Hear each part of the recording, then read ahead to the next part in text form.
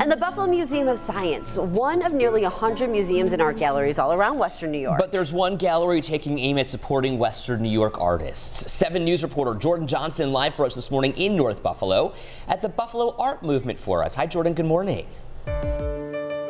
Good morning to you, Ed and Katie. The Buffalo Art Movement started as an outlet for Roswell Park Cancer Center doctor, but now they're using their platform to help uplift Western New York artists to have their moment in the spotlight.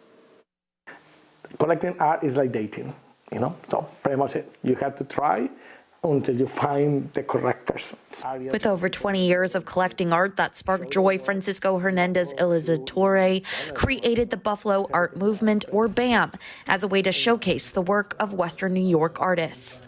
Because we give priority to artists from bigger cities like New York, Miami, Milan, Paris, etc.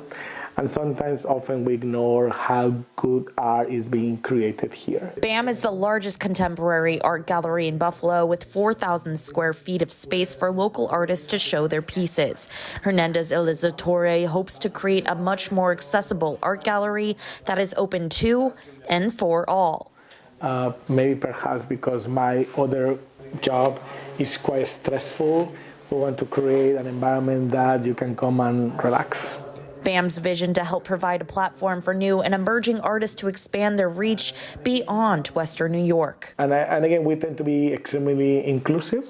Art is good regardless of who makes it. So, Western New York artists, this is a call out to you.